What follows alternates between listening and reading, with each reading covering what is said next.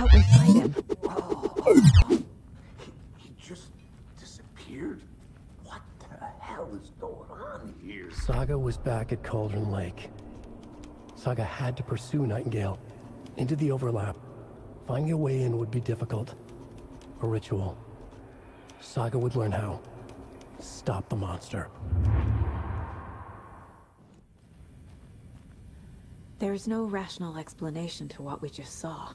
I'd love to blame this on mass hallucination caused by inhaling volcanic gas, but we both know that's bullshit.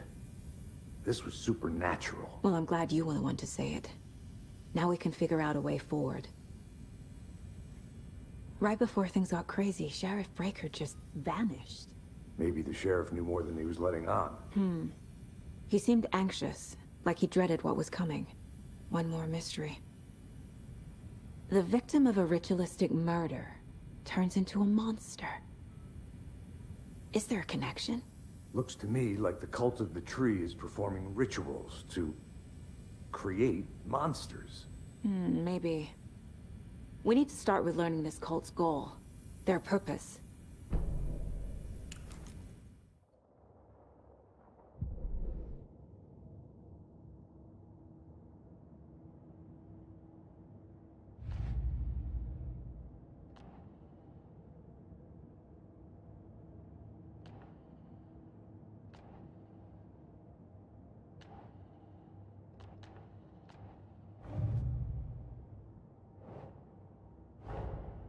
A dead man turned into a monster. Light as a way to fight him. Pages predicting the future. There's no rational explanation.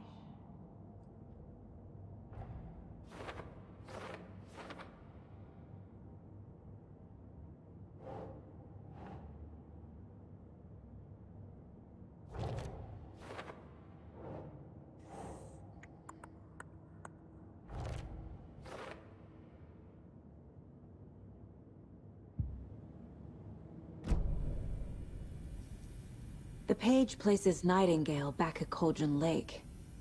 Calls him a Taken. We need to head over there, stop him, before anyone else gets hurt. Okay.